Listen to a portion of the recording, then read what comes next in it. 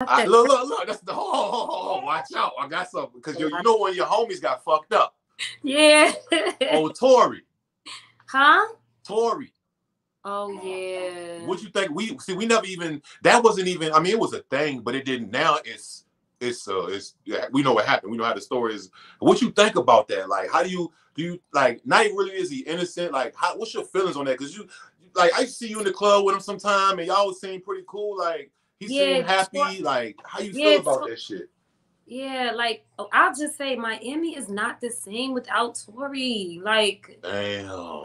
Like Tory had Miami so lit. Like, but and you know, I met a lot of girls through Tory too. He would always have a bunch of girls around. But I don't know. I feel like because he's still saying that he didn't do it, that he's innocent. Right. So yeah, he's fighting. He's still fighting, literally. And he's already convicted. He's still fighting.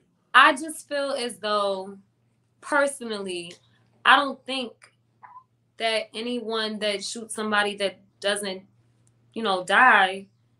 I mean, it sounds so bad, I guess, but especially if they were shot below the waist and below the waist, like, at the bottom, at the very bottom. I don't think anybody should get what is 13 years or 4. At the minimum, they're trying to give him, I think, like 12 or 13. At the max, he can get like 20, 22 or some weird shit like that. I just feel like that is crazy. Yeah, that's what I think too.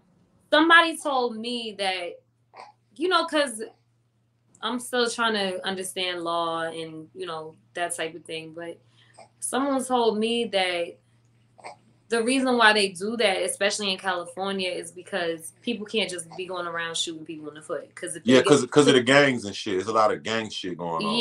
Yeah. Because if they get away with it, then it could be like this and that. And then also people can get an infection. And then, you know, the infection can cause them to pass away later. So yeah. I'm gonna be honest. I really, since we talked, I really didn't foresee him. I thought he was gonna be out. The album, what was the album he put out? I was like, yeah, that nigga coming home, man. Fuck that. That's why I say when you put out some music, it really be taken away from like the drama. Like people oh, what happened? It's like everyone's in a trance again. But I don't know. Like I also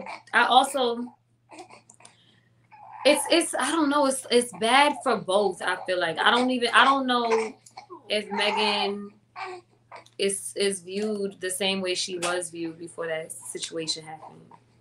And she definitely not. But at this point, I don't even know how the fuck to feel. I just feel like I hope he don't do a shitload of time, yo, because it's over with. Not over with, but you know, not a shitload of time. You know what I'm saying? Maybe 5 or something. You know. I just thought like he would probably do like a few years or something. He already been sitting for how long now? You know what I mean? For like I thought it was gonna be like 2 years. Yeah, he hasn't been sitting long because he was on bond the whole time, right?